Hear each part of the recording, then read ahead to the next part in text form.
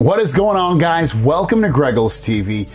This is the video I was not actually expecting to make after using the Google Pixel Fold for so long. The honeymoon is over, guys. The honeymoon is definitely over. It's really just honestly one frustration, and it's something that can definitely be fixed, and it probably will be in future updates, and maybe I'll roll back to it. But as of right now, there's just one huge thing that's just annoying me about the Google Pixel Fold, and I want to talk about it. And I'm switching back to the Galaxy Z Fold 5. So if you've been following my story of using the Galaxy Z Fold 5, I love it. It's a great phone. It's fast, it's fluid, it takes nice photos, it has a nice bright display. It literally does everything that I personally want in a phone. It's not perfect, but it does basically everything I want in a phone. I'm happy with it.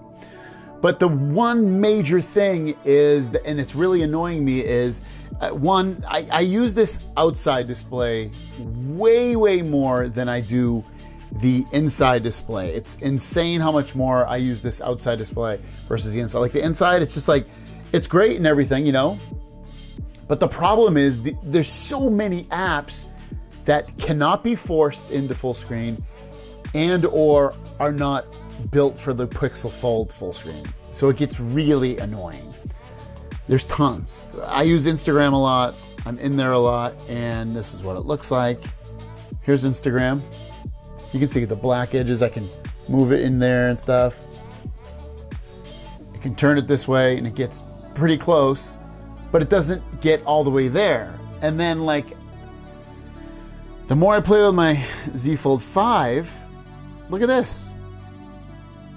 Built for full screen, completely. Let me lower the brightness so it's not as, that's the other thing, the screen is so bright, it's ridiculous. Look at that, it's awesome. Built all the way in, I don't have to flip it or anything, it's all the way full screen. Even you can say, well, what if you're looking at someone's profile? So go into my profile real quick. Where's my profile? Here's Greg. No, let's try to animate Greg's profile. Look at it. My profile looks awesome.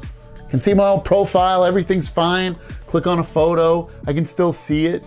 It's awesome. And then go into Reddit. Let me bring up Reddit on the Z Fold 5. Here's the Z Fold 5. Look at it again. Look, I don't have to flip it. It works great. Here's another, here, let me open up Reddit on here. Look at normal orientation. It's, yeah, not all the way there. Flip it around, kinda, but I'm getting to the point I don't have to always rotate my phone just to get a full screen app. And that's one of the pain points of having a wide display. It's great for multitasking, but with regular apps, it doesn't always work. You know, there are widescreen apps or full screen apps. You can see, here's the Daily Mail app, the YouTube app. I think all the Google apps are full screen. But there's enough apps on here that are not full screen, and it's annoying me to no end. And it's the reason that I didn't think I was going to do it. Like I said, I'm going to switch over to the Z Fold 5. And you're saying, you're gonna. I haven't done it just yet. I probably will do it by the end of today because I'm waiting for a grip on the back. I love these love handles. I just don't feel like buying another one. They're like 20, 30 bucks, and I can get a pop socket, which works fine on the Z Fold 5. Pop sockets don't work good on the Pixel Fold, but on the Fold 5, they work perfectly fine. So I'll pick one of those up for like 10 bucks.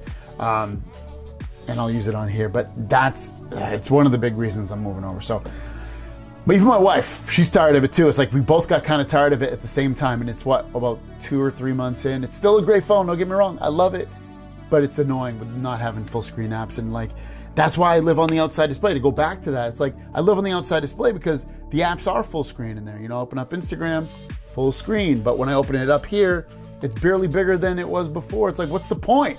There's zero point at that point. So it's almost like, if you don't mind having some apps not be able to go full screen, you have the open one, then you're okay. Or if you're always multitasking, you're okay. Because if you multitask, you can, I'll multitask with Instagram. Let me do split screen, and then I'll just open up, I'll open up Reddit. Look at it, you're fine. Full screen, look at that. Works great. But otherwise, man, I'm disappointed. I didn't expect to do that. So Z Fold 5, currently I'm going to be going back to it. If something changes, I will let you guys know. I'll also let you know things that pop up that I haven't really noticed on the Pixel Fold that I like or didn't like on the Z Fold 5 as I continue that journey. I like telling you guys what's going on. So let me know your thoughts about it. Have you switched from the Pixel Fold back to the Z Fold 5? And maybe there'll be more reasons once I am on the Z Fold 5 where I'm like, you know what? I like this so much better because now it's going to be my daily. Thanks for watching. Have a great day. We'll see you down the road. Peace.